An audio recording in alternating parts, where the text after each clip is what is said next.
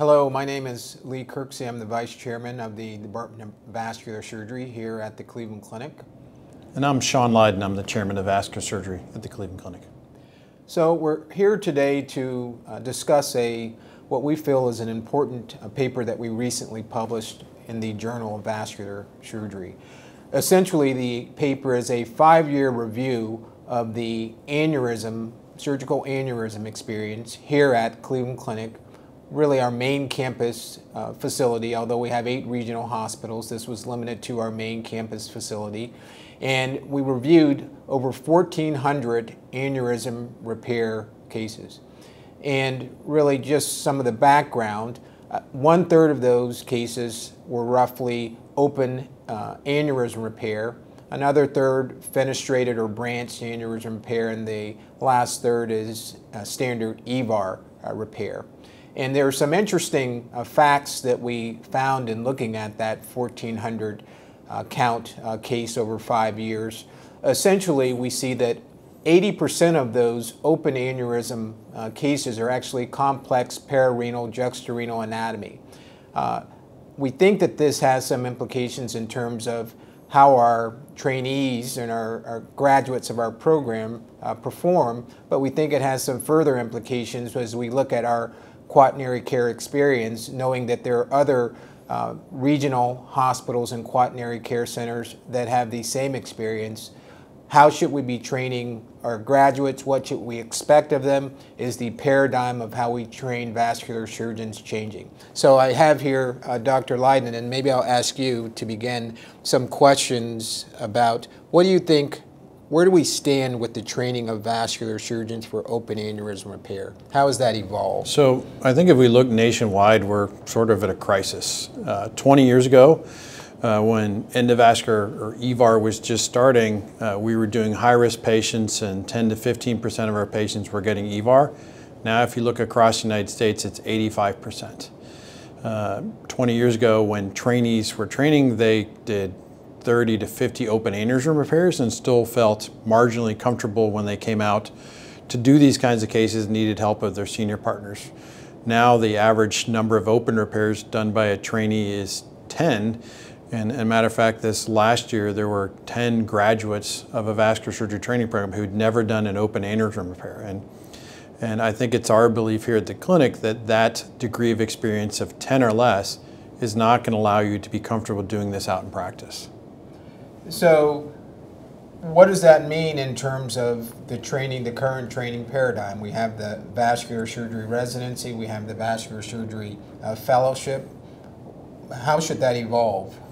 So I think we're going to redo what happened 20 years ago. So when endovascular came about, there was not enough expertise across the United States to train all the vascular surgeons how to do angioplasty, stents, and endovascular aneurysm repair. So there became centers of excellence that had advanced training programs that we first started taking people in practice to give them the skill set. Many of our first people coming through this were chairs of vascular surgery departments and other divisions, and then eventually to private practitioners, and eventually to recent graduates. And over the last 10 years to 15 years, everybody gained that skill set.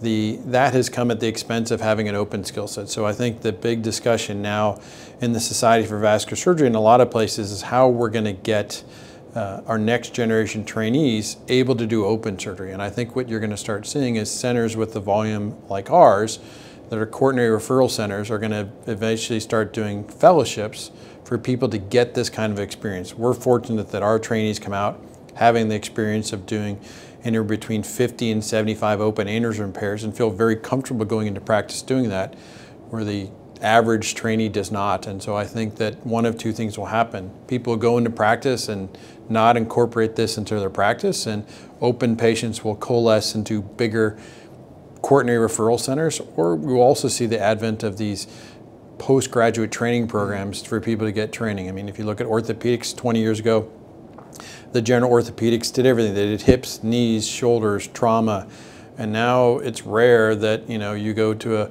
the Cleveland Clinic and you're going to have somebody who does hips and only hips, someone only does knees. And so I think that we'll continue to see the secondary subspecialization of vascular surgery similar to other specialties. Yeah, I think the experience of our trainees is kind of interesting in that we don't really start with a standard open aneurysm in training people now, because the standard open aneurysm, the straightforward anatomy, is really an EVAR. And at this point, when you look at the number of cases that are, a suprarenal or supraciliac clamp, and to think that that's how trainees are learning open aneurysm surgery is quite remarkable, and it's problematic to some extent that we don't have those straightforward cases to train them on. And I think that's exactly the point. When you could clamp below the kidney arteries and do a tube graft, there wasn't a concern of having too long of a lower ischemia time. Generally, if you had a long enough neck, if there was something technically challenging of what the trainee had done, you could redo it. It didn't put the patient at any risk. And so there was ample opportunity for learning. When you start clamping above the renals or above the viscerals, the longer your clamp times clearly can have a large effect on outcome. And so it's going to take more cases to get the trainees to be able to independently perform that by the time they're done, as well as, they're not going to do as much early on until they're actually technically there. And if they have less experience in programs, it's a concern. I mean, I didn't have a concern of how I'd have an open aneurysm repair if I needed it when I'm in my 80s, and now I sit there and think, well, what if I needed it in my 80s? Who's going to be around to do it other than places like the Cleveland Clinic? Sure, absolutely. I guess the final implication in this pattern of referral is that how do we get patients to the destination where they can be treated? What do you think are the components of having a regional vascular surgery aortic referral center? So I think the two things it has to start with is both transparency and reporting of outcomes. And so if you collect your outcomes and you report them, there's ways to know where centers are having good outcomes doing these kinds of cases. And so doctors want what's best for their patients. Patients want the best outcomes. And unfortunately, right now there's not great systems to look with transparency of how many a site is doing and what their outcomes are. And I think that really, when you have a hard look at these kinds of procedures, similar to the way coronary bypass grafting has an aortic valve replacement in registries, there's become transparency across the United States and outcomes. And so people can know if someone is a qualified center with good outcomes. And I think that's coming in aortic disease as well. It's already one of the 9 metrics hospitals are graded on in the U.S. News and World Report, so you can look it up there.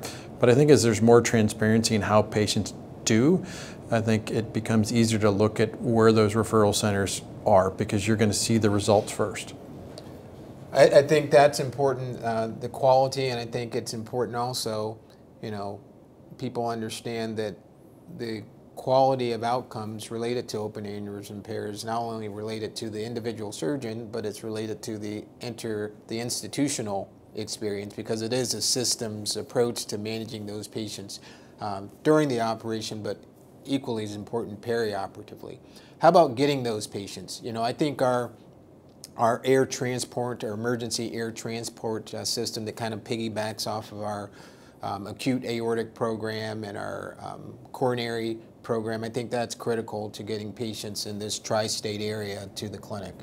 I think that's right. I mean, we basically have a policy for any acute aortic emergency, whether it's a symptomatic or ruptured aneurysm, a dissection, or any kind of aortic tear. Our policy is there's always a bed, and we'll always get him here. And so, I think that really, if you want to have a center of excellence, you have to have an open door policy, and it's get people here first and figure out what needs done second. And so they come to a joint unit that both cardiology, cardiac surgery, and vascular surgery are all brought it to the bedside, and then we figure out how best to coordinate those patients' care and outcome. And so, I'm really proud of that effort that we have, that a joint effort, and it doesn't just start with getting them here, it's then managing them until they're surgically fixed, if and how that's possible, and then the critical care team afterwards working with the surgical teams to make sure the patients have the best outcome going home. Yeah. It really is a team of teams, as Dr. Svensson likes to state, and I think that's very important in caring for these patients. It has to be a programmatic approach, and I guess this paper really falls within the heart of what we do here at the Cleveland Clinic in terms of the clinical care, the educational care, and the research, and trying to kind of publish and tell people what we do and how we do it. I think that's really critical, and you know, when it was presented, there was a lot of discussion that went out of, you know, how do you keep those sort of volumes? And I think part of it is we've had dedicated teams to doing this. We've been transparent with what we do, and we accept all comers. And so we've been fortunate. We have all the various options to offer patients. But I think as time goes on, this is going to be a difficult problem for many training programs to try and provide that kind of experience for someone coming out as a board-certified vascular surgeon at many programs in the future. Because it's pretty clear we're not going back in terms of the technology that allows us to perform more and more procedures. As we have successful minimally invasive options, that's a better approach. But unfortunately, if you look at patients, only about 60% of patients have good anatomy to have a great outcome with an endovascular approach.